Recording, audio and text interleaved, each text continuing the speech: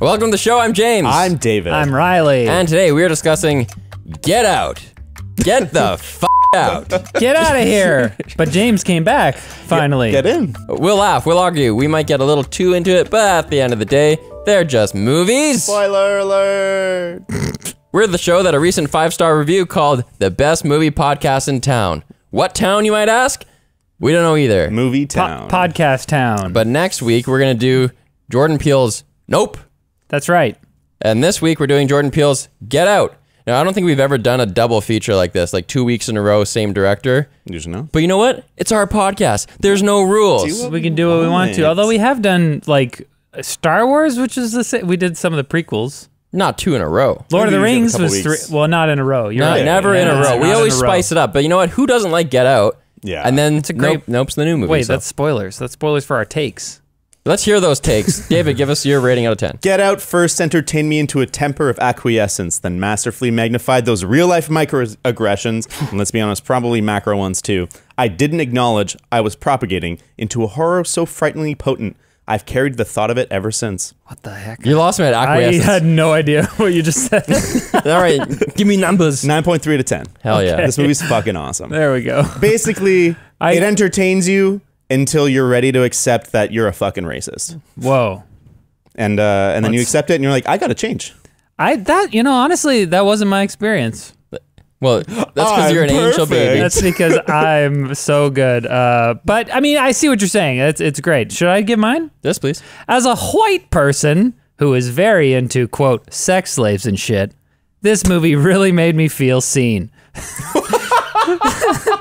Seriously, though, Get Out is one of the rare movies that can expertly combine genuine horror, comedy, and provocative social commentary, and it's one of my favorite films ever. 9 out of 10. I mean, it's Give it great. a 9.5. Give it a 9.5. Come on. If it's one of your favorites of all time. You're going to get canceled if you don't feel increase like, this. I think I gave it a 9, being like, yeah, you know what, that's a solid 9. I don't generally go into the decimal spaces above a 9 unless I was like crying my eyes out or something. Oh, yeah, you didn't This is cry more in of a this one. thinker, which is good, but I feel like if it had more of an emotional component where I was like Like an anime and he scene? escaped, you know, then I'd be like, then it would be higher. It's I mean, not- catharsis is an emotion, isn't it? You know what's interesting is it doesn't have to be, like, it can be a movie that you wouldn't change a thing, but it's still not a 10. Right. Yeah, that's Exactly. I don't think I would want them to put that in there. I'm just saying that's my 10. A genre-blending original horror screenplay from a famous comedian that provides one half the audience, people of color, with representation they never really had before, and the other half, white people, with a healthy helping of introspection. Get out!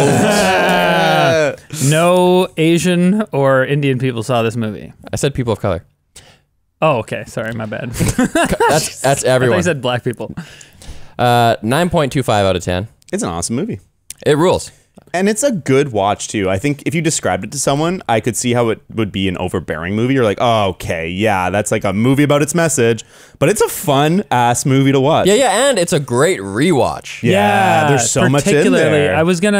I almost made my slogan something about how the first watch for a white person is sort of uncomfortable because you're like, wait, are we the baddies? But on the second watches, it's like, even if you felt that way in the first watch, like you can't help but appreciate just how expertly everything is. I really want to together. talk about the how you feel the first time versus how you feel the second time aspect of this movie. It really is masterfully done. Right after this message from our sponsors, Manscaped's #1 for sponsoring today's episode. They're the best. Manscaped's Lawnmower 4.0 is designed to keep your family jewels, that's your genitals, safe with their ceramic blades featuring skin-safe tech to reduce nicks and cuts. Leave the cables at home with its new wireless charging system that's compatible with most Qi charging pads. It's cordless, waterproof, and gets 90 minutes of use on a full charge. Head to manscaped.com/TJM20 and get 20% off and free shipping today. Thanks to Secret Lab for sponsoring this video. Secret Lab chairs are designed to keep you comfortable for those long nights of work and play. Working at night from home? That's crazy. Their Titan Evo 2022 chairs offer 4-way lumbar support. That's part of your back. Comes with a magnetic memory foam head pillow and is offered in different upholsteries like hybrid leatherette, soft weave fabric, and Napa leather, the official leather of white people. Best of all, a 5-year extended warranty is included along with a 49-day return policy. On day 50, watch out. You're covered if anything goes wrong. 49 days. Why 49? How about 69, Secret Lab? That would be nice. Learn more about Secret Lab at lmg.gg/secretlabtjm. I liked all the asides there. That's fun. Thanks to Storyblocks for sponsoring today's show. Ever needed a quick clip for a video but didn't have the capacity to make it yourself? Storyblocks helps you bring your stories to life without sacrifice due to time, budget, or resources. There are over 1 million royalty-free assets for you to choose from, including 4K HD footage, Adobe templates, music, images, and a wide array of diverse and inclusive content. But you know, are there really white people's brains inside those faces? We don't know. From their unlimited all-access plan that gives you unlimited video and audio downloads to enterprise licensing so your entire company has access to assets as you need them. We use Storyblocks online as tech tips as we don't always have time to go out and shoot the perfect B-roll footage. So take your videos to the next level by checking out Storyblocks today at storyblocks.com/TJM. It's in the game. It's in the game, buddy. I guess we should take a moment to acknowledge we're all white people here, so we're giving the white viewer perspective on this film. Bit annoying. I actually went on YouTube and typed in "black people react to Get Out," and there was like one. What? Huh. Yeah, is that weird?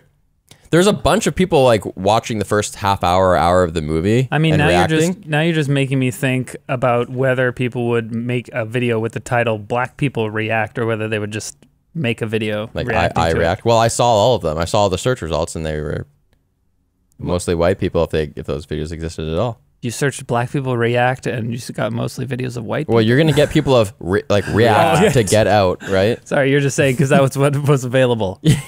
Or the YouTube algorithm is racist and it pushed it down. It's possible. That's crazy. Could be. The Jews. You didn't go all the way to the bottom of the internet. This is all right. This is already a spicy podcast. I don't like it. Let's start with Synopsis. yeah. Fair.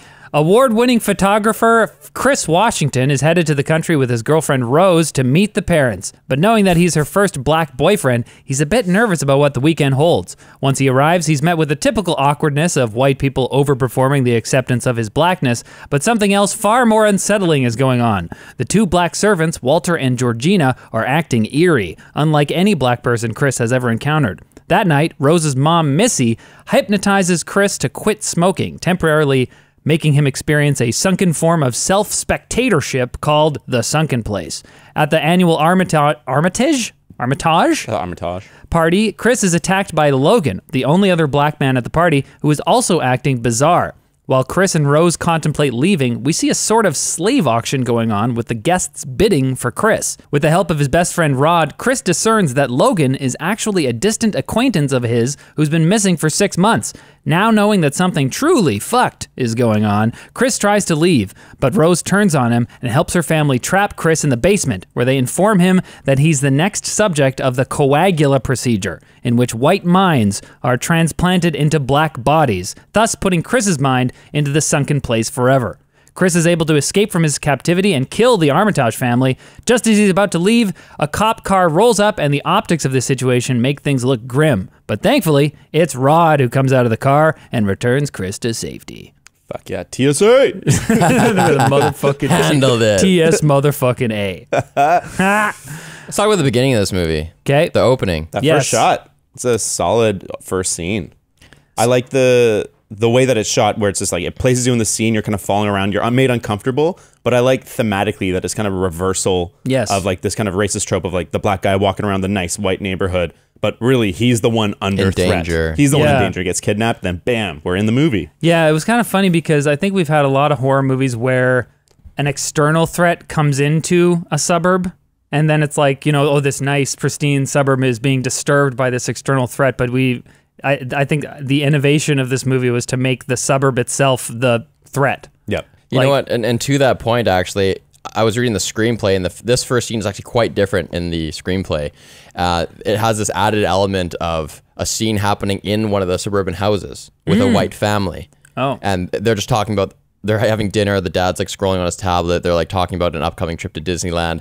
And then the guy outside, that's Lakeith Stanfield's character, Yeah. right? Yep. He like stops. He's trying to figure out where he's going. He stops on the lawn, and then the lawn is flooded with the light of one of those Oh, exterior yeah. automatic lights. And then the dad inside like looks up, and then the dude walks away. So so there's like, oh, we are being disturbed by this this dark shadowy figure outside. But then the car rolls up. And then it's actually way longer and stuff. They simplified it for the final movie, which I think was the right choice. I think it's better to have that first scene be tight, which it was. But they finished that scene by going back into the house. Oh. And the one kid has been talking about how Disneyland's been spoiled by this other boy at school, saying, "Hey, this kid said that there's like multiple Mickeys, and like this kid said that Mickey's face doesn't move when he talks, and all this." And the dad keeps like dispelling them so that it's still gonna be fun. And then the final thing he says is about something like, I forget what the kid asked, but the dad's answer is, "It's because Mickey's face hasn't changed in 100 years." And that's kind of similar to like what's going on, like staying young forever. It's like kind of like a note that nods at the rest of the movie. Yeah. But yeah, it wasn't that strong anyway. Yeah, so. it's kind of interesting. I understand why they cut it, but yeah, there's something cool there. I think that for me on my first watch through, I think one of the like, not only does it make the suburb the place that is like the source of the threat, but it's also like a reversal of, like, black people and white people watching this movie have very different impressions, especially the first time through, because we see someone walking in a suburb, and white people, especially people who come from, you know, sort of suburban middle class areas like this, we're like, this isn't a dangerous moment, you know?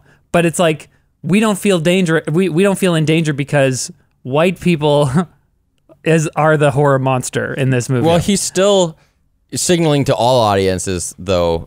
Like, everyone can relate because he's saying, I'm sticking out like a sore thumb and I'm lost. Yeah. And so it is bringing everybody in. Right. And obviously the guy pulling up in the car and like coming out and getting, like, that's all dangerous. That's like standard horror movie stuff. But I think in terms of the setting, I love the reversal of making white people feel as if the place where you are comfortable, this is what that makes black people feel. Yeah, like. and you're gaining perspective that way. Even, I mean, we can jump a little bit to the end just for a second, how they reverse and make Chris the monster, in a sense, where like he's the one killing everybody. Right. And so like in the sense of a horror movie, that's kind of like the climax is usually the monster going around killing the family one by one, but he's the hero, and he's fighting his way out. But even just the fact that they reversed that and kind of changed the perspective of how we're experiencing it, I'm like, oh, that's smart. The whole movie is all about flipping the script and our expectations on its head. You can mentally like view it through this lens or this lens. Like, he's either the hero killing all the bad guys, or we have all the white people in their home being murdered by a black man. Well, that does happen in non-racial horror movies sometimes. Like, if it's a monster in the house kind of story pattern and you gotta like escape the house, like in the Hills Have Eyes remake from 2006, that dude who survives through it, spoilers, is he does kill a lot of the like demented family members. That's fair. On his way out. Okay, I was a little bit wrong. It's just different ways to. It works both ways. Different lenses. Yeah.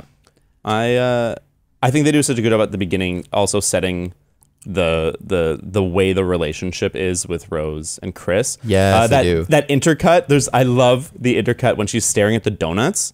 And then it's like these frosted donuts or whatever, and then it cuts to him in his bathroom, and he's putting shaving cream on, like he's frosting himself. She's shaving it, and she's got this like intense stare, like she's like hungry for these donuts. Yeah. And then Her face is weird. Like, even at that part, you're like, once you know the twist of the movie and you rewatch it, you're like, so many of the faces she makes are kind of benign at first, but then if you look at them with this knowledge, you're like, yeah, she's being creepy. Yeah, she kind of has that face. I don't know. I mean, did you guys watch Girls, the show? Yeah. No. Marnie. Yeah, exactly. I mean, I feel like that show has a vibe where on the surface it just seems like, oh, it's like Friends. You know, it's just like a group of. It's Friends if you hated every character. Yeah. It's Friends and like kind of mixed with Seinfeld, where like you are supposed to realize that these people are horrible. And I feel like Allison Williams, I don't know what it is about her, but it's just like. Maybe it's just that she has that like, I don't know, default stock white person look where you're just kind of like. Evil Barbie. Maybe you're a little bit evil. Yeah. But before we get into that scene, I still want to hang a little bit on the opening. Yeah. First, we've mentioned Get Out multiple times on this podcast for deploying this mechanic where if you want to have a long act one where not a lot happens, just put a scene at the beginning that tells the audience what's coming. So if this is a horror movie, right? If we start with the rom-com in their apartment going to the parents' house, you have to wait so long before like the thriller aspect comes in. Yeah. Right. So you don't start with that. You start with, let's just have like an attack or murder right at the beginning. Right. So people know what's coming, and then they can relax for 25 minutes where we put everything in place. and then we'll ramp up the horror again later. Right. I heard someone say recently that horror is great because you know that the danger is there and you know that it's going to come up at some point. And so that's where the tension comes from. Yep. And then the next thing I want to talk about was the opening credits, how it's kind of weird because it's split. Like the opening credits, they go from that scene where the dude gets attacked and it says get out, and you hear this creepy music with these like forestry scenes. And that's only half of the opening credits. And then it cuts to, now we're inside the apartment with the R&B music playing. It's Childish Gambino. Yeah. And that's like the second half of opening credits. It's just weird to kind of like just cut them in half like that. I guess you have to do a huge tone shift from this. You just saw a guy get murked, and now we're going to go into the safety of this apartment. Yeah. And how did we get there? I guess they decided, let's just do A hard cut. I don't know. I liked mid-opening credits. I feel like you know, in the same way that the murder scene sort of tone sets the fact that like this is not going to be, you know, a rom-com, so don't settle in too much. I feel like that hard cuts like that kind of introduce us to Jordan Peele's style, where it's sort of like it's a mix between horror and comedy, where you know we can have these sort of like, oh, we're feeling so tense and something horrible is happening, and then we cut to Rod and he's like talking about fucking Jeffrey Dahmer's like blowjobs with their heads getting cut off and stuff. Like, so I feel like that kind of like hard cutting to stuff. It's a hallmark of comedy, and so I think seeing it in this kind of like sets the tone. Well, there. even during that montage when he calls and he says he got in trouble for like searching the old lady, because there's kind of like an implicit bias, like, oh, we can judge people by how they look. This old lady's a sweet, innocent old lady. We shouldn't judge her, and we shouldn't frisk her, or we shouldn't search her, because that's just like the societal norm. Right. We're already introducing that theme of like, we just accept that this is how things are, and like that's normal. It's fine to judge people. Yeah, it's great thematically, but it's also characterizing Rod, because it's showing he's like this paranoid person who's taking nothing for granted. He's making no assumptions. Yeah. Why would I not extend the same logic to this other person? Yes. Yeah, well, and assuming that an elderly white bitch could not hijack a plane. Maybe she could. Maybe she if could. she's part of the Armitage family. It's true. I think Rod's my favorite character. He's the best. He's so fun. in the Monster in the House kind of story pattern, which this fits. He's what they call the half man. We talked about this many times. It comes from Jaws, the guy who's like literally bitten. The person who's faced the monster before, he hasn't, but he's the person in this movie that's kind of warning Chris the whole time. Yeah. These red flags are around you. You need to recognize them and get out. Maybe he hasn't encountered, you know, body swapping white cult people before, but he has like encountered a lot of probably dangerous stuff in his job. In the He's read about it before. Yeah, going through the same school as the detectives, and you know, he's hilarious. I love Rod in this movie. I mean, when he's talking about Chris is on the phone with him, and he's like, "Yeah, Dre, who's Logan? Wait." Lakeith Stanfield. That's so funny. In the subtitles, they call him, like the subtitles refers to Logan as Dre. Who's Logan? Logan is Lakeith Stanfield. I think he's Andre. He's Andre. Maybe it's Andre Logan. Is his last name Logan? Yeah, or something. Anyways, he's saying Logan was with some lady 30 years older than him, and Yeah, Andre sex slave. King. You're in some eyes wide shut situation. Leave, motherfucker. Eyes wide shut. Kubrick's last movie. There's actually a Kubrick Easter egg in this movie. Oh, is there? Yeah, it's a Rod scene too. It's when Rod's at the airport and he's talking on the phone, and you can hear in the background it's like Flight 237. Oh, I missed that. Hit pick. 237's the hotel room in The Shining. Yeah, his name is Andre Logan King. Right. Yeah. So I feel like I don't have a specific note for this, but I know we have to talk about kind of the idea that this movie doesn't, like it obviously addresses racism, but I think I don't know if it was an innovation or, you know, obviously there had been movies that talk about like, you know, the effects of systemic racism and stuff in the past, but I think that something that this movie did so well is to point out that you can, this sort of racism, not overt like KKK racism, but a racism light can exist in just these like well-meaning middle class, or not upper middle class, upper class, white liberals. Yeah. So in Jordan Peele's own words, he basically said it's this thing that people do when they're trying to make a connection with an other. You know, but then it ends up othering them. You know, you have good intentions, and you're saying stuff like, you know, I would vote for Obama, or like, I really also like basketball or something like that. You're trying to make a connection, but what you're really doing is like, I'm noticing your blackness. Yeah. And let's You're just talk about accentuating that. the differenceness. Like, the fact that he refers to him as my man. Yeah. All Man, that stuff. so Bradley Whitford, the dad, he just does such a good job because I saw my dad in this, 100%. and I wouldn't say that I've like witnessed my dad in this like, exact same situation where I'm like watching him interact with someone else and they're uncomfortable, but like just the sort of mannerisms of like trying too hard to connect with people, trying too hard to be funny. It's just, it's so cringe and awkward because it works on us as white people because we're like, we know people who do that. Maybe we've done it ourselves in times. Yeah, even the one where I think the Japanese guy, he's like, in your opinion, is it, like, do the benefits outweigh the cons, or what has the black experience been like for you? And that's a really interesting one because it's an example of the first watch versus the rewatch. On the first watch, you think he's like, yeah, he's doing that thing where he's, just asking it. He's really asking about, what's your experience been like? You really, that is a question that's like, hey, I'm trying to connect with you deeply. I want to know what your experience has been like. You don't have to have bad intentions or be racist to ask a question like that. I mean, that's funny that you worded like that because you were like, what is the black experience been like for you? That's what you said. And I was like, if he said that would be much better. But he said, has it been easier or harder for you as a black man or something? That's because of the reverse, which is on the rewatch, you understand. He's asking because he's like, if I'm to become black by spending millions of dollars on a body, will it be cool? Yeah. Honestly, the rewatch, so I think this is my third or fourth time watching this movie. Wow. And That's a lot for you. I know. This is I love it. I love the movie. It's so good.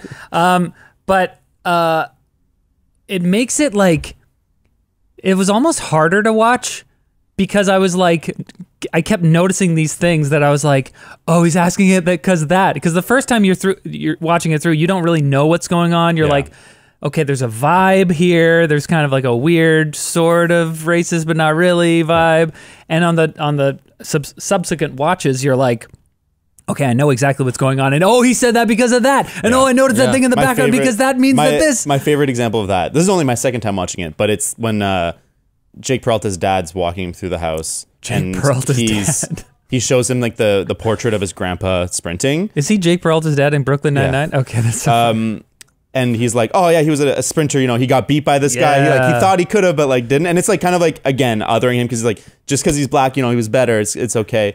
But then that's why the grandpa is sprinting at him, is because he's still got that brain of like, I want to be a sprinter. And he's sprinting I'm so fast. And he's got this black body. He's like, I want to be fast because I'm black. Yeah. And I was like, and the first time I was just like, oh, it's just a weird like brain thing that's happening because he's like not possessed, but whatever. But this time it's like, oh, it's foreshadowing that is the grandpa. Yeah. And there was a deleted, like a cut line that Peele said that originally at the end, when that character sprints at him and takes him down, like at the climax where everyone's dying, he was gonna pin him down and be like, I got you now. I finally beat your time. Yeah. But your time? It doesn't make sense because he's limping and stuff. Yeah, it was too on the nose and stuff, so they got rid of it. But yeah, that scene is so great where they're looking at the photo because he's like, oh, Hitler comes up here with this like race essentialist stuff. Like they think black people are physically superior, or they think the Aryan race is physically superior. And then this black guy shows up, and it's so great because it's like, it seems as if he's saying, got you. Like race essentialism is wrong. But they are race essentialists. Yeah. They're just the other way. They think that black people are stronger and faster by nature. Well, that's one of the things I found really challenging was in my growing up. That's something that I carried, like to kind of combat being racist. I was like almost like over glorifying like my black friends. And like you're like, oh man, I wish I could do this. I wish I could say like be like this. But it's like you're participating in a weird way by overcompensating. Right. When Caleb goes, with your frame and genetic makeup, you could be a beast. Totally. And I think uncomfortable. Yeah. Oh God. But Jeremy is the worst. He's the worst. He's not even the worst. He's just the most aggressive. Right. And it's cool that each family member sort of represents a different angle on like how white suburban people are racist in their own fucked up way. I mean, so like this is why. So when you brought up that you're like, oh, it made me think about all these microaggressions and all that stuff. I think that. Like, I don't doubt that I have done things that, maybe came across as weird or something in certain situations, but I don't think that I ever Like I feel maybe this is just because my memory sucks ass. It's really bad. But I feel like I've always kind of had this sort of like, okay, colorblind is not good. But I've had I haven't like tried to place emphasis on someone's race or anything at any time, which I think that like, I mean, I think this is an interesting conversation because obviously I think what everyone wants is a colorblind society eventually where we don't have to acknowledge realities of people being discriminated against historically or currently because it's not happening. Like we want that not to happen so that we can have a colorblind society. I think it's... And the argument is that okay, we can't be colorblind because people are being discriminated against, and there is this systemic thing and historical oppression, and so we have to recognize that. You can't just pretend that a black person is the same as a white person because their experiences in society are different. So I think that's where it comes from, right? Yeah. You want to acknowledge that, hey, you know, like you were saying, asking what has the black experience been like for you, you know, like giving them the floor, you tell us what's going on. But it's tough because we want this colorblind thing, right? I think a lot of the stuff that they're showing in this movie, where they're, you know, just pointing out these, they're trying to connect in these various ways. But I think it really comes down to just inexperience. Like you obviously just haven't spent that much time around black people, and so that's why you're reaching for those things. Exactly. Whereas if you just worked in a place where like half of them are black, or lived in a city with a ton of black people and just had many black friends, it would just be not even an issue, just like a non-thing. You Right. wouldn't see it. Yeah, if you actually like lived in and amongst, you know, people, a diverse community or whatever, you wouldn't be thinking like, oh, they're the other. They're just other people. Yeah.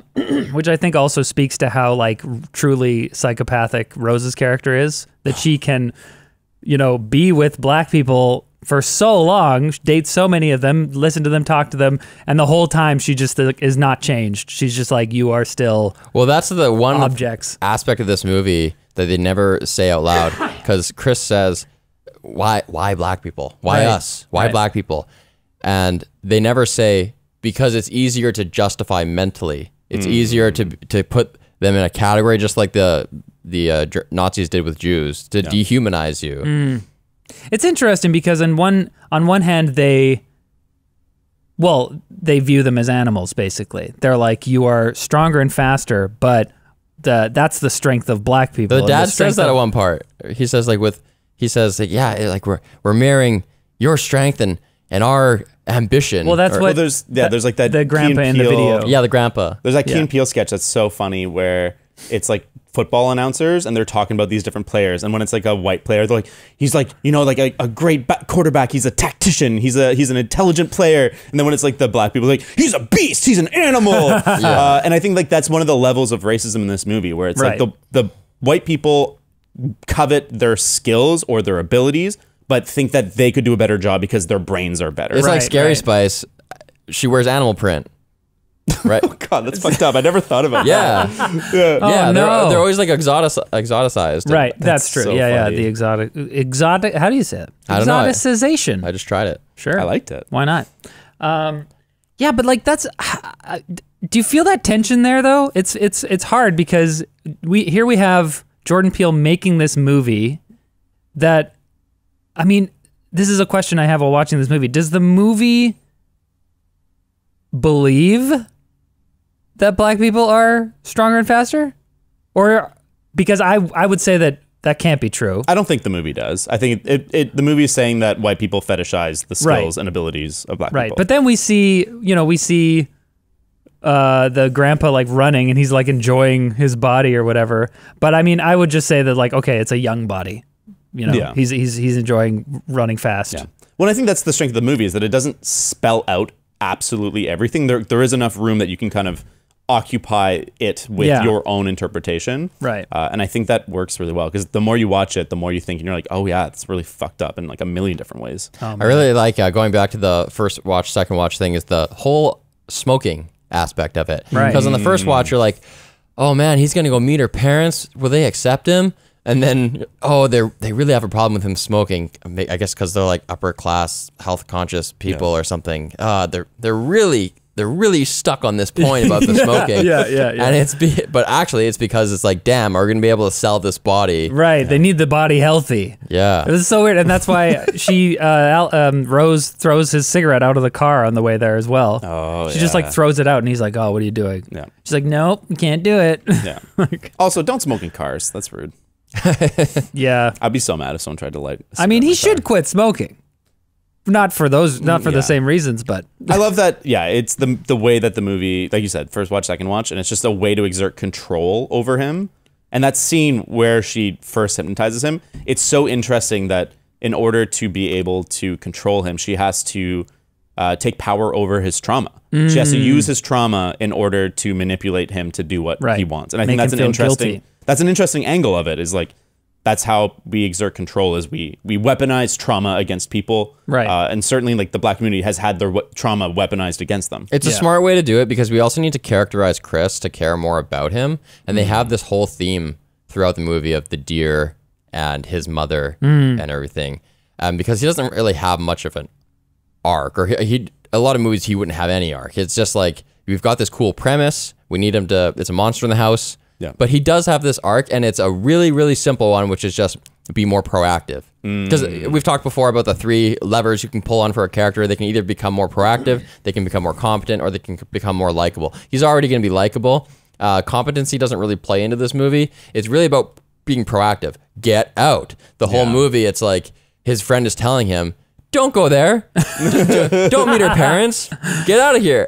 And he never does. He has to become proactive enough to actually get out. And then that is completely dovetailed with his personal history with his mom. He didn't get off his ass or get out of the house to go and help her, and he feels guilty for that. Yeah. Right. With his mother, he needed to become more proactive. So that is just like so tight. Oh, dang. But it's also super simple. Yep. I didn't think about the title of the movie also referring to like get out of the house, go like, don't sit there. I love the deer, the connection between him and the deer.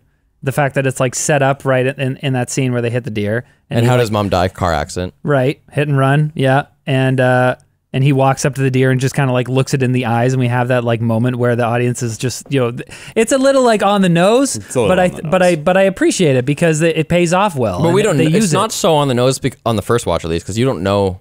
Why is he staring at this deer that's dying? I think the problem I have with that scene, and that might be like my one problem in the movie, is that's such a trope, is like killing an innocent animal as a symbol or like a element of foreshadowing to like danger ahead. And I think that like in a movie that's so I think sophisticated, it's like a really simple element that I think is just a little bit below. I think they elevated it though, because what you're saying, yes, and it is used to that effect. It's like, let's have a scene that just is kind of weird and unnerving, and just to like up the nervousness of the audience in the seat. But it also, because they tie it into the theme with his mom, I think it's a little elevated. I didn't think about that. I think you're right about the trope in the beginning, but we also don't see it die. But then they're explaining that they hit this deer to the parents, the dad asks, like, did it die? And then Chris goes, yeah.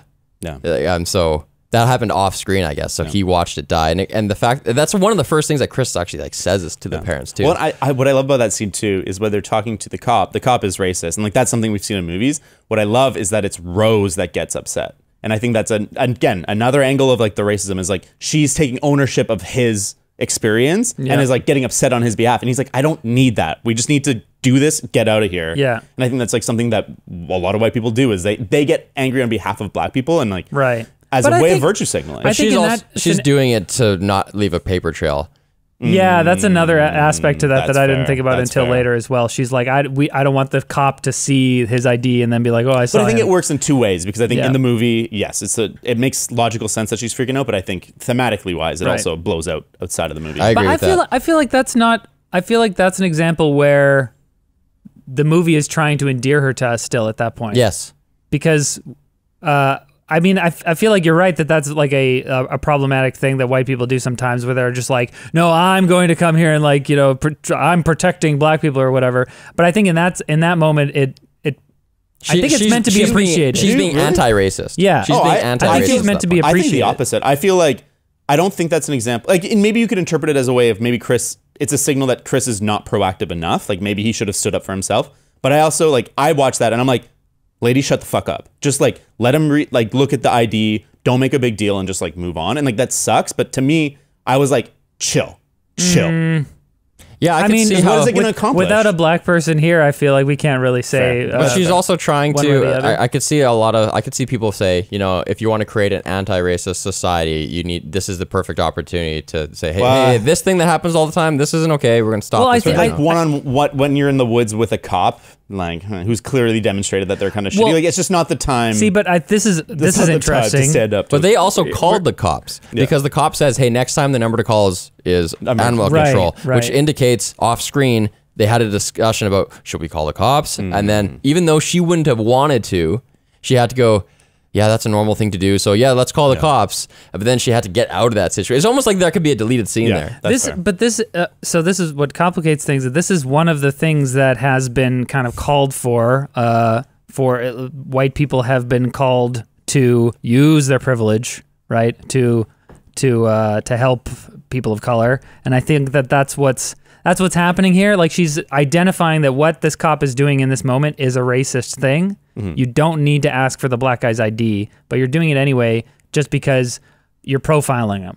And so I'm like, she's like, I'm gonna stop this using my privilege because white, you know, that's another stereotype thing that happens. Pretty white women get off easier with cops than other groups of people. So she's like, okay, I have the advantage here, so I'm going to use my privilege. Silence is violence, David. Yeah. Silence is violence. I don't know. I think like you said, afterwards. we don't have the experience, so we're like speaking kind of like we're extrapolating from like the little bits we know. So I'd be interested, people who have had, like people of color who have had that experience, like let us know in the comments. What's the right move here, guys? We don't know. It just seems like the pragmatic thing to do. And you're escalating. She's escalating it though. She's escalating it for a person of color in a place where the cop has total control. I think you know what she could have done though. Like obviously she has her motives, but let's say that's removed from the situation. He says, "Hey, it's cool." At that point, back off. Yeah, That's exactly. True. That's true. Yeah. Anyways, I think that if I was Rose in that situation, I wouldn't confront him before he shows the ID. But if he like kept going on that line of questioning, I'd be like, okay, this is a bit ridiculous. If you're on the street and people were filming, hell yeah, you escalate the shit out of it. But like in the backwoods, let's get this front page of Reddit. Exactly. Let's go. You know another thing they do before that to endear us to Rose, because the deception is so deep in this movie. In the first scene with them together in their apartment, she's holding that dog. She's treating that dog good. She's petting the dog, loving the dog, and that is classic. That's classic. Save the cat stuff. Like you're gonna. If a character is nice to an animal, you like them. If they're bad to an animal, you don't like them. I want to go back to the hypnotizing scene there for a second, an iconic scene. Because the sunken place, it really is the moment for me that this movie elevates itself above. You know, it was going well up until that point. You know, it was interesting, but I think that like, you know, there's a lot of these sort of like single location horror things, and I feel like putting in this sort of like more supernatural sci-fi element of there's this subconscious state that we can induce in you, the sunken place, and the visuals of him falling down through this like, you know, deep when pit. she uses the voice on him, like Dune style. She's like sink. Sink. Honestly, that sentence there is so great. It's like, now sink into the floor. He's like, wait. She's like, sink.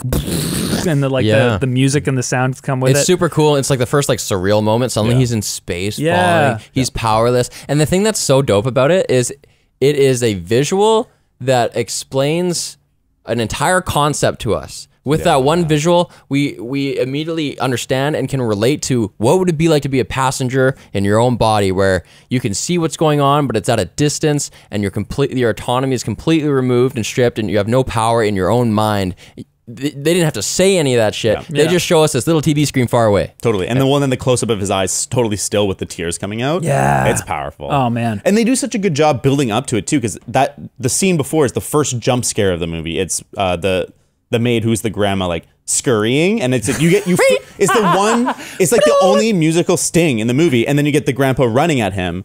And it's so interesting, like they're building this tension, and then they kind of relieve it. You get the scene, but then Catherine Keener goes like crazy, analyzing him, but like breaking his defenses down. That's really cool that you mentioned that. It makes me kind of realize that the technique being deployed is to like, let's get some background anxiety built up. Let's make your butthole clench a bit. So then when you see this thing that is not jump scary, it's mostly dread. He's like falling in Right. silence in space. It's totally just dread, but it's terrifying in part because physiologically we're already we're already nervous. Totally.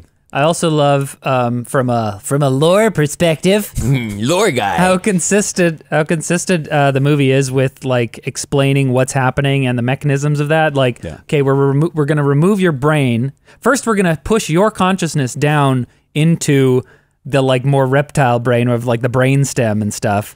So it's like you're trapped down there, and then we're going to remove the higher functions of the brain and put in a white brain.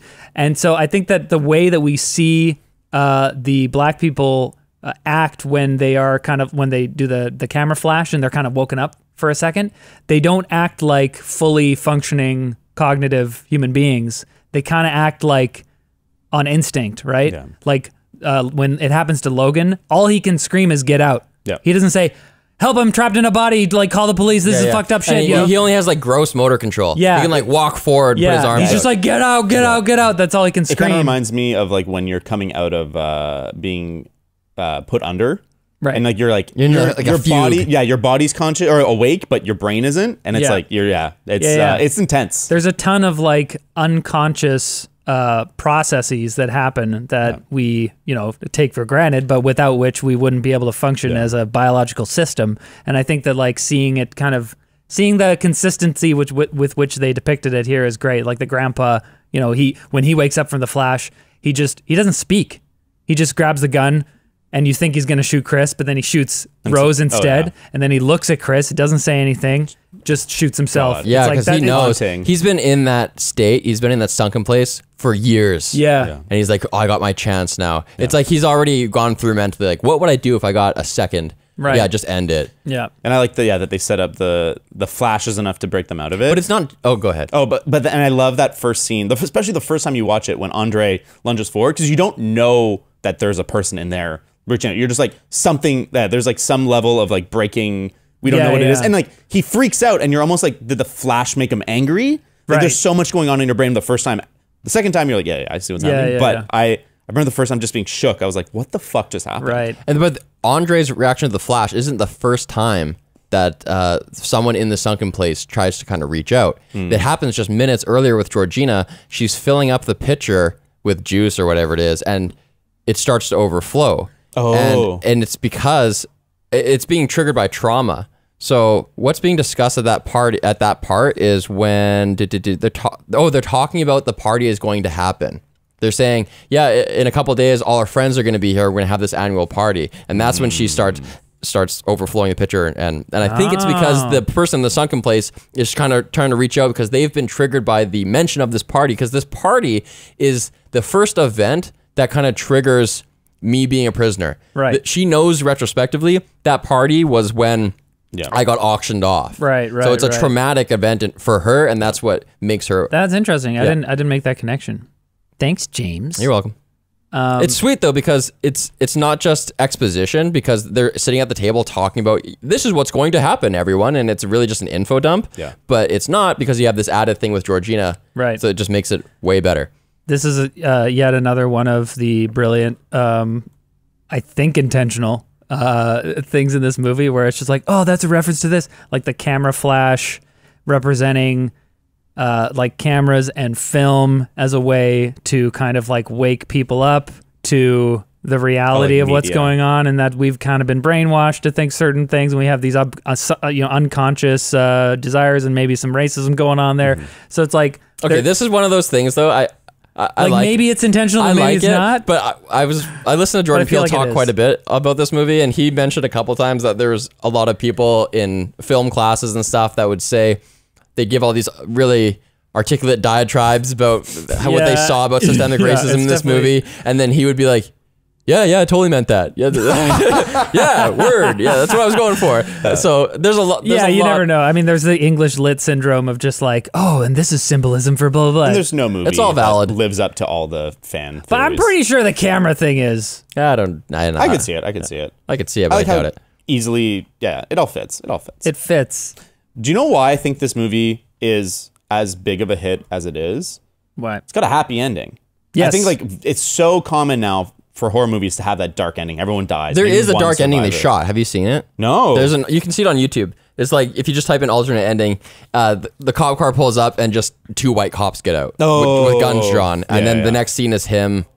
I think it shows him in prison.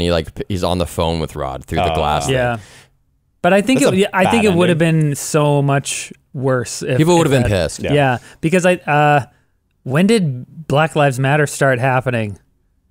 This was in 2017. Mm-hmm.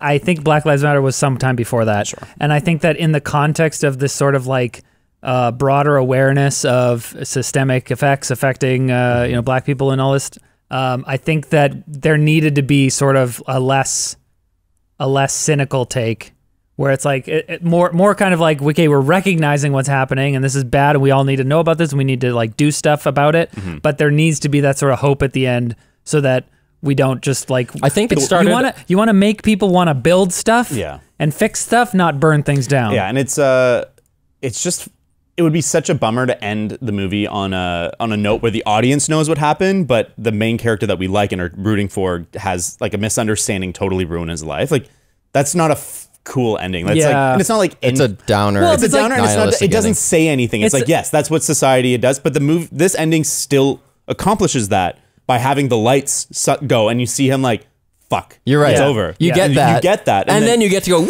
Yeah, and exactly. pump your fist. Best of both worlds. Yeah. Hannah Montana, baby. But there's so many horror movies that end this way, right? There's so many horror movies that are just like, and it's a tragedy and everyone dies and it's like, oh, it's dark. Watch out for this monster. Yeah, well, because I feel like people think that's like the better ending. Like horror has to be dark. Yeah. It's like, no, horror, it needs to be, the point of the horror is not to scare you, in my opinion. It's to say something and disarm you in a way where you're ready to accept a harsher message. Yeah, I'm so irritated when people are like, oh, you just want a happy ending. It's like, a lot of the time, a happy ending makes the movie better. Yeah. Because you enjoy it more. And it's like, okay, we do need to have a hard look at the realities of life, and that's important. But at the same time, what are you trying to accomplish with the movie? Are you trying to make people leave the theater depressed and cynical and nihilist and be like, nothing matters, let's just burn everything down? You want people to take away a message from your movie, and the message should be, TSA rules. everything sucks, but we can do something about it. We can help. Like at the end of the day, you can find camaraderie with people. You can find hope. Well, and even like we talked about how this movie is really good at reversing expectations. The expectation in a horror movie, the trope is the black guy dies first. And here it's like, nah, he makes it to the end and he kills all the white people. Yeah, because he wanted to make a horror movie with the guy, the person in the horror movie knows that there's horror. Yeah. And so there's no, in Peele's words, there's no like walking backwards into a dark stairwell and be like, no, don't go that way, bitch. Yeah. You're stupid. Well, and I love that Instead, he's like, no, I need to get out now. Give me the keys. It's his own resourcefulness that ends up saving him. Like the fact that he uses the cotton from the chair to plug his ears. Because he's smart and he knows like, okay, it's the hearing that paralyzes me. Does that. He picks cotton. Which is like a another neat thing. thing. See, but that's definitely that's actually a thing. Okay. Peele said that was intentional. But then I love the escalation of the violence because like the first person he kills is the person we probably most actively hate, which is Jeremy. Jeremy's like, that's the first person he strikes. Yeah, and you're right. He doesn't kill him, but you're like, I think a lot of audiences are probably repulsed by Jeremy. Yeah. And so you're like, fuck yeah, bitch is dead. And he kills him with a bocce ball. Yeah, he uses all these suburban weapons. Yeah, but then even like the way they bring the deer back, he uses the deer, which is like the trigger, like the reminder of the deer, which is connected to his mom. I'm proactive now. I'm proactive. Yeah. Exactly. So that works really well. And then he goes up, and then even the way he does finally kill Jeremy, where he's trying to get the door and Jeremy keeps closing it, and then he tricks him into opening it and kicking him, and then he stabs his leg. You're like, dude's so smart. Dude's like really using 100% of his brain. It goes back to that whole judo thing. Oh, yeah! Jeremy's like, you gotta be 3 steps ahead. Yeah. Hold on, though, because you've just triggered me into... What? Nitpicks. We're nitpicks already? Okay, I have a nitpick for that, though. It's like, Okay. if he has this knife in his hand, and he's able to swing it down at Jeremy's leg when he kicks up, then why wasn't he able to just swing it down into his like body and ribs or anywhere while just standing there without Jeremy kicking? Nah. Well, was it a knife or was it something? I think it was scissors. It was like an improvised weapon, yeah. So it's like, you're right, he probably could have done it, but This was better. Yeah, and like it's like you don't get as much force. Going I feel like I don't know, man. I feel like I didn't think about that because the framing was so close. If they had, maybe it would bother me if the framing was wider and I could see like the range of motion that he could just do to get his like hand back there. Yeah. But he was also kind of like behind him, so it's like maybe like you could try to do it, but That's true. If Jeremy had Chris's left leg between Jeremy's legs, he's on that side of his body, right? So you can't swing that far. Here's James actually like doing jujitsu in real life and thinking about the mechanics of this. That's what I would do. Yeah. Yeah, no one else. I mean, well, maybe not. You can get a takedown that way also. Totally. My Man. nitpick, and it's the nitpickiest of nitpicks, is when they have the CRT that's playing the video explaining what the process The is. CRT guy The here. CRT. It's just When they have the CRT. it looks really bad because it's like a flat image Yeah. on a curved screen. So just like your brain is like, that doesn't look right. Because like you know that it should be a curved glass, but it's just a screen replacement, but they just did corner to corner. They didn't actually play that content on that CRT. screen. Because it's hard to shoot a CRT. It's That's reflective. Fine. But yeah, and it it's would flickery. it would have a look, but my brain was like, that's not right. Oh, interesting. I feel like that kind of sold it a bit more for me. Sure. I feel like if it was, because it's like, you know that these old TVs have the domed screens or whatever, concave? Convex. Convex. Anyways, that's fine. That's my one nitpick. Hippick, the fact that at the auction, they gave the yellow bingo card to the Asian guy. I was like, that must be on purpose. I don't know. Did they? Yeah. Everyone else is. I mean, they're race essentialists. That's exactly. So maybe they were Why just are they like, all wearing red? Are they all wearing red? A lot of the guests are wearing red, like red ties, red dresses. It might be a set deck thing, or like a production design thing, not necessarily a story Just thing. like an evocative. Yeah, it's just like red is a color that makes you kind of be like, oh, No. Oh, there's some red. I like when he's escaping and then he had to confront the mother and they see the tea glass and spoon in between them and that's her weapon. Yeah. They die Because for he it. just died. Yeah, they die before he smashes it. It's so great. It feels so good when he actually smashes it because you're like, now you have nothing. Yeah. And it's great that it is made of glass because he can just dive at it and push it. He doesn't have to grab it. China. Well, okay. What does this Symbolism? have to do with China? He just has to push it and it breaks. It's not like if it was wooden, then it's like he's got to throw it away. Or I mean, there might be symbolism related to the teacup. Because I mean, tea. Oh, definitely. Like the English Pico tea, that look is like such a British looking thing. I think the tea being like a symbol of like sophistication and like upper class type stuff. Lots of cultures have maybe a tea. bit, but I think it's really just it's a mom tool that was it's innocuous. Like she has this tool with her that he doesn't know is a tool. She's just having tea. Oh, I think that's probably part of it as well. think But that's I the think biggest that part like of the whole house and everything, and the fact that there are white people and black servants kind of evokes this like sort of old deep south like plantation type of vibe. And so like people having tea in these like elaborate China. I think that very clearly is like I think that's supposed to be a symbol. I think of that's the sophistication. that's the icing on the cake. Yeah. I would say. Sure. I'm upset. My big hit pick. Once we know that Rose is evil, the way they go further in her characterization, and she's eating cereal by eating individual pieces, half bite, doing the other bite, and then drinking milk from a cup. Like that's that's a fucking psycho. Okay, and then I she uses Bing. Yeah. Well, she it's a uses- Microsoft movie though. Yeah. The scariest part of this whole movie is that Windows Phone. Christ. Okay, wait. I remember hearing something about the Fruit Loops and how it was like that's how she actually eats them or something. No. I saw her say that she doesn't do that in an interview. Does she not? I don't think How so. did they? not. But she came up with it.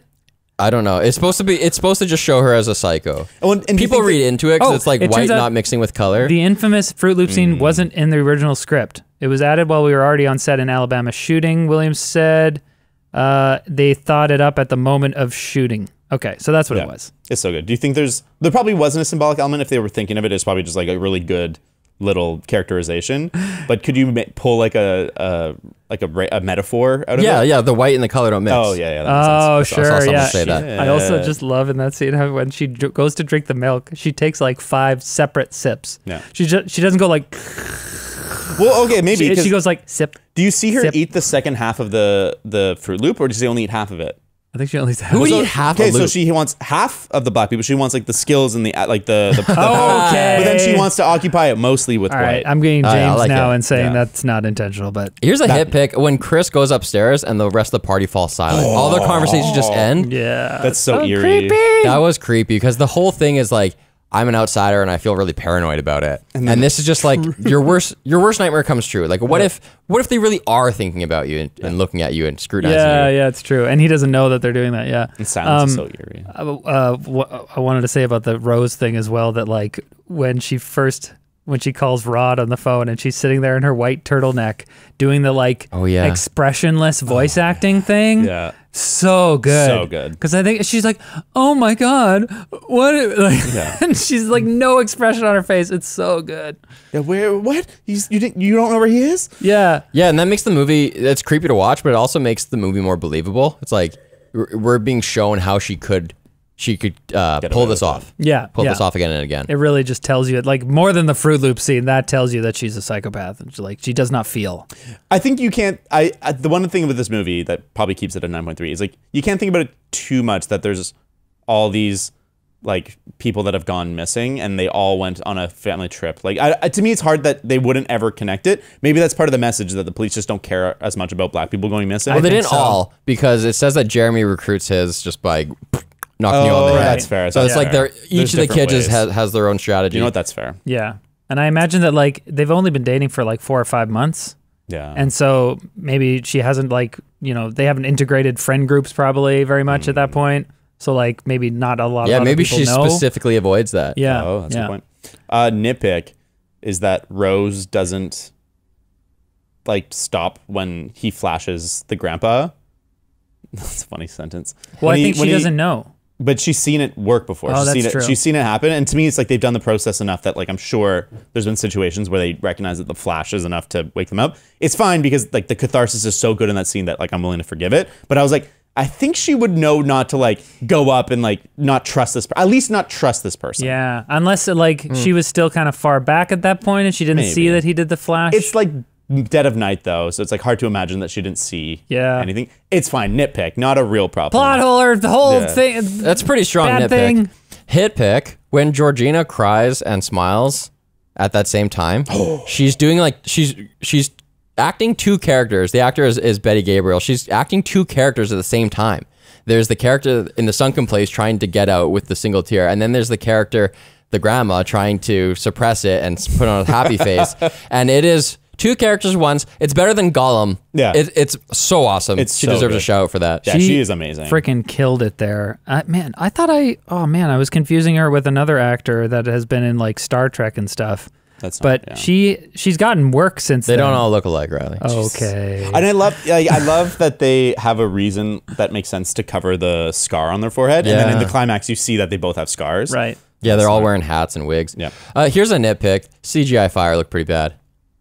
When is the CGI fire? I didn't notice the house? Yeah, it's the dad when he's dying. He like knocks over a candle and lights a fire. Yeah, but it's a Blumhouse movie, so if you guys don't know what that is, it's a studio that acts kind of like venture capital, where they're like, okay, we're gonna make a bunch of movies, and 9 out of 10 are gonna suck and lose us money, but 1 out of 10 is gonna make us a lot of money. And this movie cost $4.5 million, and it made $250. Biggest opening horror weekend for a not sequel, for an original new franchise, I believe. Well deserved. This is like this is exactly what I want a horror movie to be. Yeah, absolutely. So I didn't notice the fire looked weird at all. I mean, I wasn't really looking at it. It's in the corner of the screen, but if you look at it, it's not real fire and it looks bad. And I've heard other Blumhouse, like they're really hardline on the amount of money you get and they won't give you more. And they just say, figure it out. Yeah. Dude. So I could see in post-production, they just couldn't afford it. I feel like Video Copilot has to have a better fire tutorial using After Effects. Hitpick, the grandpa black guy is so fucking creepy. When Walter, played by Marcus Henderson. He does such a good job of like, and Georgina, Betty Gabriel does this as well, where they are like you were saying, they're playing two characters, because it's not enough to have them play white people. They have to play like old white people who are trapped in a body and don't really know how to do things properly. You know, they have to use old timey language and stuff. Yeah, and he's like, Rose, one of a kind, top of the line, a real doggone keeper. Jeez. Yeah, I do like that. And just like the way he smiles and his like eye contact, it's just he kills it there. My question is, do they have them doing the help stuff just to keep up appearances, to like make Chris not Yeah, worry. I think so. But I feel like yeah. okay, yeah. They can't just be hanging out there like, yeah, these are our buddies. Yeah. It would just be weird. Yeah. Although I guess they end up, because Georgina is serving drinks and stuff during the party, but Chris is there, so it's like... Old people love that shit anyway. They love raking leaves and serving tea. This is like hilarious. sort of a hit pick, I guess. Allison Williams, this is like a number of things like this happen in the movie, but her embarrassment at her family throughout the encounter at the house it plays so well when... from both perspectives, both for the first watch and subsequent watches.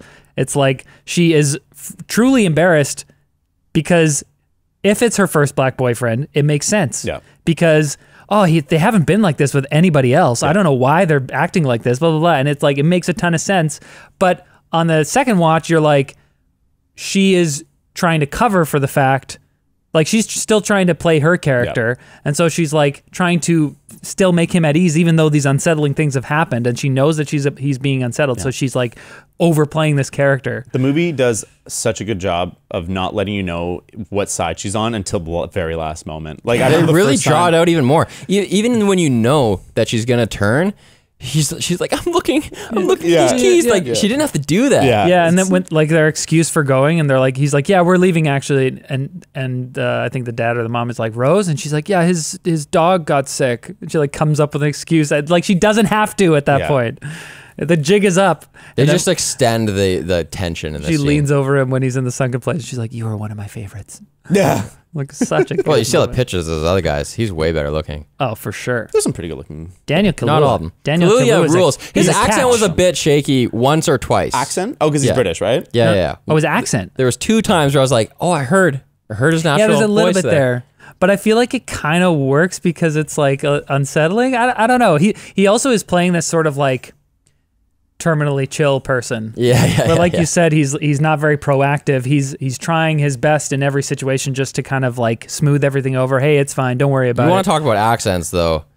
His biggest nitpick of the movie is the brother. Why does the brother sound completely different than the rest of the family? That guy is so overacting, trying to be Heath Ledger's Joker. Like, he's the weakest part of the movie. I would say he succeeds at being creepy and hateable for sure.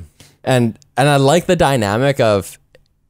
Like the rest of the family's like, dude, chill. You're ruining it. You're gonna give up the whole act here. Some subtlety, and it's also kind of like a dude, hands off the merchandise. We're gonna sell this guy tomorrow, and you're gonna bruise his neck. So there's lots of cool stuff going on, but why the hell does he talk like that? That's fair. Exactly. You could be a fucking beast, man. I don't know how I ended up talking like this. My other nitpick is fell on my head as a kid. My final nitpick is the I don't like the flashbacks when it's all being revealed at the end when Chris is tied to the chair and he's learning what the whole coagula thing is. Yeah. And there's flashbacks to the party and stuff. Like just literal flashbacks of scenes we've seen. Yeah. You know, sometimes it's fashionable to be black, and then it shows like that guy, he repeats his line. Oh yeah, it's like we remember. Yeah, I didn't need that, but maybe it's because I've seen the movie twice. I don't know. It just seemed a little cheesy, and I would. That's the one thing I would change in this movie. I would get rid of that. Right, but related to that, I was gonna say hit picks are all those little scenes at the party really where the people. I love are just, Tiger Woods. But I do know Tiger. Yeah. I love Tiger. Yeah. And then the woman asking him like, so is it true? Is it different? Oh my God. And you know, the guy, we said it before we started recording, but like fair skin has been in favor for the past couple hundred years, but now the pendulum has swung back. Black is in fashion. As if black is just like clothes you can wear. Yeah. And then he's like, I'm going to go take a couple pictures. Yeah. One of the things I think that's really cool in this movie is I've heard Jordan Peele talk about Daniel Kaluuya saying that he's got these eyes that just like put you inside of his mind, and like you just like he is your eyes into the movie. But it also works on another level because in the movie his eyes are being coveted by a white guy who's blind, which is nice. But then it's like there's an element of like as a viewer you're like I'm occupying his eyes, and obviously it's not quite the same dynamic. But I thought that was cool that there's like this meta element of us trying to occupy his eyes. Right. Like no, Us is the next movie. Us is the next movie, not as good. Also, no, that's true. It's good. Yeah, not as good. I like what they did with Jim Hudson, who's the art dealer guy, Stephen Root. Isn't he? What else has that guy been in? He's the stapler guy. What's his name though? Stephen Root. No, what's the guy who like I just want my stapler? Like, isn't that the same guy? Space. Doesn't he do in King of the Hill? He's Bill. Bill, yeah. That guy rules. Yeah, awesome. He's been in a ton of stuff. But I love what they do with him because he's not like, I'm gonna get your ass. Yeah, he's like, ooh, black people, I want he's to. Kind of, for him, it's like an unfortunate transaction. Well, and even the fact that he's commodified art, and so he's clearly objectifying this man, and he's gonna commodify him. But in his head, he's like, we're together, we're gonna do so much better. And he doesn't see it as like stealing from him. He's like, we're cooperating, but it's like, no, you're fucking stealing everything that he is. It makes the villains in this movie so much more compelling because they're not like scheming evil masterminds that, I want to control the world. They're like, we get it, man. Like we totally get your struggle. And so, we're going to help you by combining our bodies. And so it's just like, it's this sinister, well-meaning sentiment that elevates that character while at the same time not really like allowing us to fully like empathize with them. But it's so thin. It's such a thin argument. You can tell it's just like a mental justification 100%. Yes. for 100%. evil. Right. And that's why it's still unsettling because you're like, okay, at least you're not the supervillain, but at the same time, that's almost worse, that this doesn't even make fucking sense. Yeah. Like, think about it for one more second. And that's why I think the brother's a bit over the top, but I like his presence because he is the presence of like more overt, aggressive racism. Right. And it worked for me. I had something. That's all I have for this guy. My last hit pick is the pound handshake mix-up. Oh yeah, the trailer hitch. He's like, hey man, nice to see another brother here. Whatever they have their the fist just comes out. Yeah, and I love how that's the cap on the conversation. He's just like, oh okay, I must go. Blah blah blah. All right, see you later. And then we just see Chris's face, and he's just like, what the fuck? Yeah. I had hit pick when Rose smiles when he's choking her. Oh, that was awesome. Such a good smile. And it really looks like it's realistic. Like you could tell she had some pressure on her neck to be able to pull that face off. Right. Which is interesting. So like I guess she dies anyways. She does at the end, right? But then he's like killing her, and it's almost like he's like, oh, I'm gonna finally get my revenge. And then at the last second, he stops because he's like, why does he stop? Does he stop because he's like, how are you this fucked up? Does he stop because he doesn't have to kill her? Because for everyone else he killed, he was escaping to get out, right? But he's not a murderer. Right. So if he can leave her alive, then I think choking is so intensely personal. Like that's his girlfriend. So there's still these weird conflicted But there was a moment where I was like, you'd be justified in killing her right now because it's like she almost killed you. These people have obviously done this to a lot of other people. They're a great evil in the world. Morally justified. They're a great evil in the world, and you're in a sort of combat situation already. You can do that. She had the gun. I don't know. He might have like finished the job after, but then the cop lights happened pretty quickly. Audiences might have been pissed. Yeah, I don't think he would have finished. I think that he stopped because he's like killing her, and in the midst of this like revenge rage, and then she starts smiling, and I think he's just like. I think it just like he's just taken aback by like how fucked up she is. Yeah, he's just like. Who the fuck are you? Like we were a thing. You dated all these guys. We were together for 5 months. Like I thought that you were a real person, but you're like a evil machine. It was such a great moment. Yeah. In real life, I would say, obviously, don't murder someone like that. But in the context of the movie, I would be like, he'd be totally justified. I'd be like, that would be fine. I was pretty fist pumpy when he kills everybody. In real life, though, we're talking about. I'm just saying. Real life, this is a weird sci-fi horror movie where they can transplant brains and they're stealing the bodies. Yes, that's what I'm saying. In the movie, it makes sense. Yeah. It's time for us to move on to another segment of the show, Riley. Which one?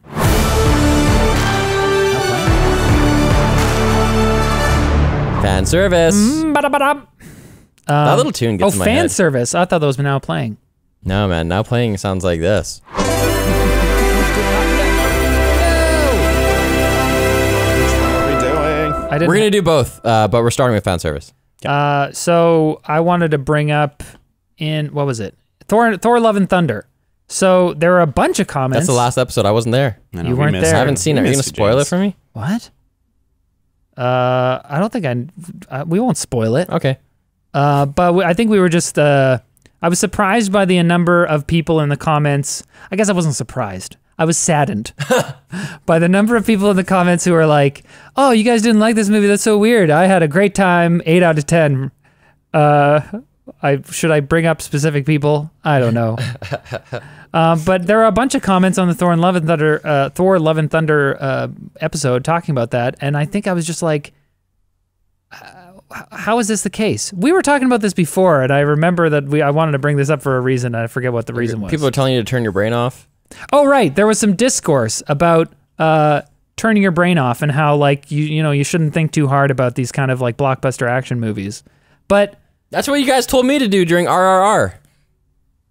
But it's a different thing. There's that's a different thing. That's way different. The problem with Thor is that there's not enough like thought put into the arcs or the emotional side of it. So the jokes are funny. Like there is some pretty funny jokes, but there's no sentiment of like, wow, we're overcoming. Oh, wow, the stakes are high. Oh, this. It's just like this happens and this happens and this happens. And you're like, oh, there's some cool stuff in the middle. I think that a lot of people... I just didn't feel engaged anyway, sorry. I think that a lot of people have taken to viewing Marvel movies as sort of like dumb action movies. Like you just go there to have some fun and it's whatever.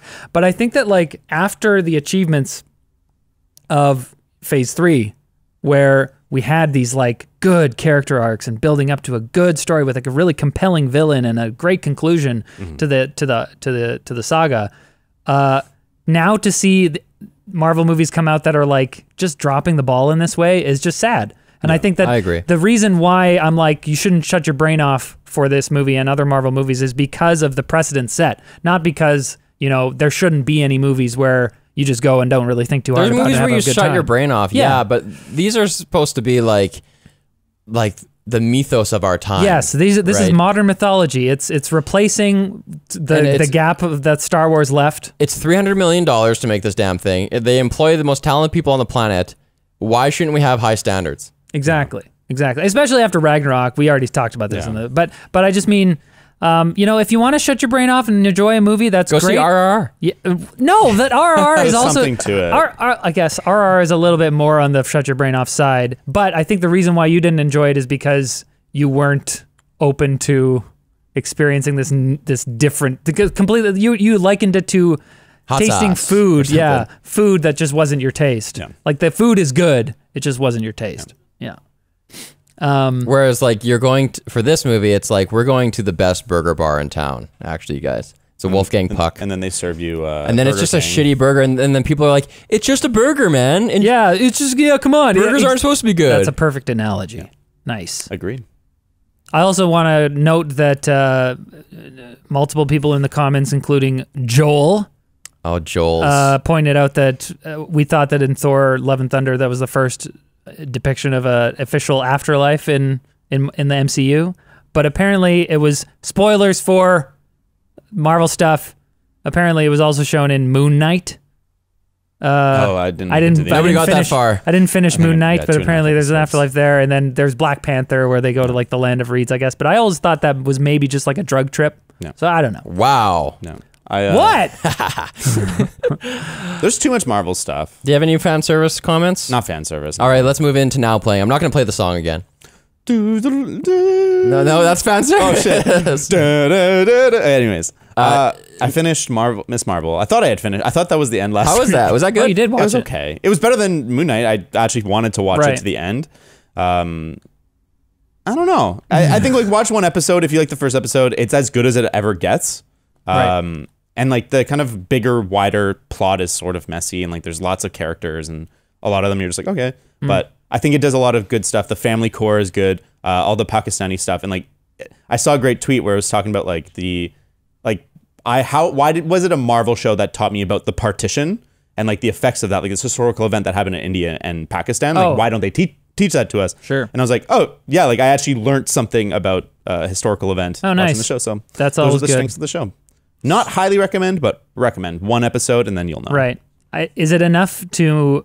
Is it good enough for me to like watch it again, or because I'm on this thing where I'm like sort of boycotting, not really. Obviously, it's not doing anything. I just mean that like I don't want to spend time watching Disney Plus shows if they're not going to be something where I'm like, that's a good show. What it should have been is instead of 4 or 6 1-hour episodes, it should have been 1 2.5 hour movie. It's like there's so much. That's kind of the case with every Marvel show, and though. That's the problem. I hate this 6-episode format where they only have a movie's worth of plot to tell. Yeah. And then there's all this extra characterization and like all these extra characters that don't fucking matter and will not be part of the MCU.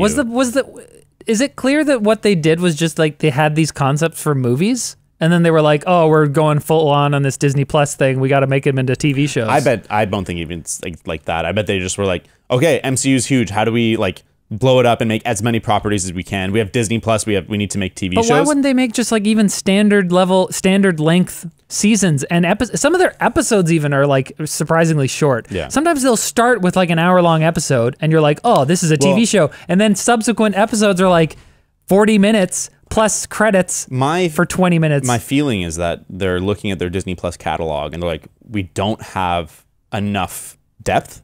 And so we need to give these weekly releases, and they want to have like every week there's a Disney Plus show you want to watch so that you stay subscribed, because they don't want people to get a month, binge everything, and then go.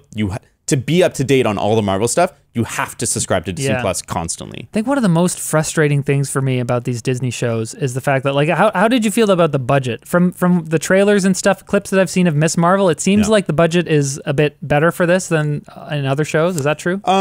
It seemed like the graphics were pretty good. There's obviously weak moments because it's a TV show and it's just they don't have the money and the time to make it all pretty good. I never found it distracting, but I definitely noticed it was a TV show. It really seems, particularly with the Star Wars shows, it just really seems like they are cheaping out.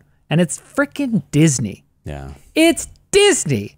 If you like, puts the budget in, put in the time. Don't rush these things out. Obi-Wan Kenobi. They're spending a lot, and it's not. I'm sure they're spending a lot. It's not the effects that need to get better for this crap. It's other story elements and characterization. Well, I think that's part of it. Like, go through more script review, rounds or something. No, it's like, probably less actually. Get other probably fewer reviews from Less fewer people involved. Get someone other than Deborah Chow to direct a couple of the Obi-Wan Kenobi episodes. I'm just still mad about that.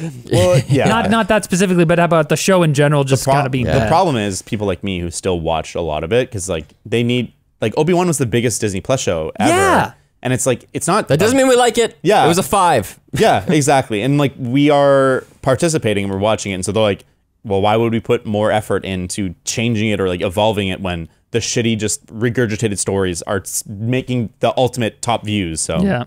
All right. Now playing. I finished Arcane finally. Oh, nice. Did you guys watch Arcane? Yeah. I watched the first 3 or 4 episodes. It's good. You didn't finish it? No, I got to the time jump. It was pretty interesting. I could have perhaps finished it, but I just never did. I feel like it's a little overrated. I mean, like, I came to it late. I feel like I liked it, and there's really cool moments. I like the characters a lot. I like the art style. Yeah, the art style's really good, and it's like one of the first 3D kind of animated styles that I'm like, I really enjoy. Yeah, the look of this. the animation is obviously one of the like key things that sets it apart. It's so good. Some of the action's really good, like when Violet gets her fists and stuff, Yeah. like even her final fist. And there's lots of good stuff that's going on, and it kind of coalesces into the final a little bit. I really enjoyed it, but I didn't like cheer. And I didn't feel super deeply emotionally invested. I was like, this is neat, this is cool, and like, yeah, I get what they're doing. I would give it like a 7.5. I found that it sort of had a Stranger Things thing where episode 3, like up until episode 3, 4, did make me feel like the time jump. I think the first 3 episodes, and then there's a time jump. Is that right? yeah. Yeah. So like at the end of episode 3, I found myself feeling. Oh, where Jinx is like left. Yeah. Yeah, that's fair. And I was like, I'm feeling things watching this League of relationship with Legends the show. sister I did was not pretty expect, good. and like the way that they kind of like manipulated everything was just so great. And then after that, I think I agree with you. It just kind of like it's good. It's good. I think people, if you are thinking about watching it, you should definitely watch it. Yeah. But I mean, we'll see where season 2 goes. Yeah, just how big of a phenomenon it was. It kind of surprised me. It was pretty big. I feel like think it maybe was the just- League of Legends side of it probably pushed it over the edge, but it was a good animated show with a cool art style. I think that was really the notable thing about it, was that it's a video game show, which usually suck. The shows have been good though. What? Castlevania, Castlevania's good. The Dota show is pretty good. Oh, is it? Yeah, apparently the new Resident Evil show is the best Resident Evil Content. These are all That's a Netflix. pretty fucking low bar. Okay, so Netflix has been building a pretty good track record of animated video game adaptations. Wait, the Resident Evil show? Apparently the new one's pretty decent. I've heard that it's also garbage. I heard that it's... But that might be just like it's angry basically- fans. Yeah, I think it's one of those, like, it's basically not Resident Evil. And so all the fans are like, fuck this! Oh, okay, But it's got like Star Wars syndrome. I watched something, guys. I did it. what did you watch? I watched the first episode of the new Nathan Fielder show called The Rehearsal. How was it? Do you like Nathan Fielder? Not particularly. Did you watch Nathan For You? No. That show, have you heard of that ever? I've heard of it. That show is amazing. That's what I hear. Have you heard of that? No, I've been literally everyone tells me to watch it. It's so funny. And I think so funny. maybe would enjoy it, but Oh, it's amazing. Nathan, for you, just Google it. It's hilarious. Dumb Starbucks. Yeah, so awesome. And he has a new show, and it's called The Rehearsal, and the first episode's out, and it's an HBO show. is it sort of the same thing, like tricking people into thinking things and then, actually it's okay at the end? And Sort of. And this one is basically like, awkward person has a problem. I'm going to help you solve your problem. Oh, God. It's just masterful. Like, I don't want to spoil anything. There's just so many things you're like, no, oh my God, they did that. They went to these lengths. Wow. And then, but the thing that's beautiful about it is not only the awkward, dry comedy, like tons of laugh out loud moments, but also he hits the right grace notes. There's the right like heartstrings and culminations where you're like, you feel good. It's that's good. awesome. You guys should watch it. I feel like one of the things that, from what I read and clips that I saw of Nathan For You and stuff, one of the things that maybe bothered me was the fact that he seemingly kind of made these people look like fools. That's kind of like a core aspect of the show, is like mocking people who are sincerely trying to do something. And so if there is sort of like a ending in this show where it's like a bit more like, oh, and it's okay at the end, then that would make me more inclined to see it. I think he's more self-deprecating than making other people look like fools most of the time. There is one episode of Nathan For You where there's like a haunted house realtor or something like that, and it's like that person's like a crook. Right. Or there's like a medium or something like that, or a fortune teller. So what's the name of the show again? The rehearsal. The Rehearsal. I will check it out. You should check it out. Will do. Okay. I mean, I don't really have a Now Playing that I'm like super stoked on, but I heard people talking about Only Murders in the Building. I'm watching that, but I'm not up to date, but I'm almost on season 1. I think like when it first came onto Disney Plus, I think it's a Star thing. I was like, okay, that seems kind of interesting, and I watched a bit of the first episode, but then we got distracted and I never came back to it. But then it got renewed for season 2, which is out, and now it's got renewed for season 3. Hey! And I heard people talking about how they really like the show and it's like a hidden gem, and I'm like, okay, so I think we're on episode 5 or 6 now. I'm about the same spot as you. Then. Yeah, and I'm enjoying it. Yeah, it's pretty good. Not like a mind-blowing show. Yeah, but it's fun. Like, it's just fun seeing Steve Martin and Martin Short play off each other. Yeah. And Selena Gomez is great with them. The chemistry is surprisingly good. Well, I never watched the show like Witches of Waverly Place. Like that was just after I had grown out of like Disney Channel stuff. I saw some of that. But they have such fantastic chemistry, and like I just like them all so much, and I'm cheering for them. Yeah. And I think it's a good. I don't like true crime. I think that it's weird and exploitive, and it's kind of fucked up. Like, if people are into true crime, it's a red flag to me. I mean, but fake crime. So fake true crime. Every adult female white woman? Not just white. Okay, well, I don't know. I just think that there's something. I get it. Like full disclosure, I think true crime is very fascinating, and I've listened to true crime podcasts. I've watched like videos and stuff because like it's really interesting. But I also think there's like a really dark, fucked up side to it. I think it's kind of repugnant. Yeah, and you identify with the killers, or you admire the killers, and you're like, wow, they got away with it for so long. They killed 30 people before they got caught. Oh, yeah. Wow, how did they get away with it? I could get away with it. I think you're just a sicko. It's true. Honestly, when I listen to too much true crime, I start to be like, I think I'm a sociopath. It brings out the worst in you. This is a phenomenon where women in particular get obsessed with serial killers, and they like send them like fan mail to like prisons and stuff. Yeah, like that's real. They get obsessed, and I'm not trying to like completely stereotype all women. Obviously, this is like it's a trope that's happening in a certain segment of the population, and it's very confusing to me. Yeah, I don't get it. What's the guy from Mindhunter, the Ed Kemper? That's like the big guy. Yeah, I saw like a tweet being like, "Wow, I don't know what it is, but I just have always thought Ed Kemper was so hot." I know. I just like, what do you mean? To be fair, Netflix has made some pretty good, crime documentaries. Yeah. But it's really just, it's exploded. It's like an industry where they're just looking for all these like tiny little things now to like make podcasts about. But I think that the characterization of the characters in this is good. How they're like obsessed with true crime, and I feel like Ed Kemper's pretty not hot. No, well, especially in the show. He's kind of chinless. In the show, he's like but he's like 6'7". Like he's better looking in the show. Sorry to derail you. And I think that the show is kind of mocking them a little bit, and I think it's going to show that, obsession with this stuff can not be good. Yeah, well, and I think the show does a good job showing, like, true crime is really true to people that have been that are part of the true part of it. Right. So it's Wait, what? True, like true, the people who so were... like to us, true crime is like some story of like it's almost like fiction, but kind of fucked up. Right. But to someone, it was very true. Yeah, it's like people who are obsessed with true crime are just kind of like thinking of it as fiction. Yeah. But then if you, I feel like that's what it is. It's like they're focusing on the fictional aspect. They're focusing on the like gruesome aspects, and they're so removed from it. But if they saw the body in front of them, or the family grieving, they wouldn't be like, ooh. No, guys, we gotta wrap this up. Yeah. Do we? I gotta go. You guys can talk without me. No, we should go. It's over. Okay. Well, see you later. You can tweet at us at TGMPod. You can email us hello@they'rejustmovies.com. There's a lot of emails in there. I gotta get back to you guys. And I have to get back to you guys.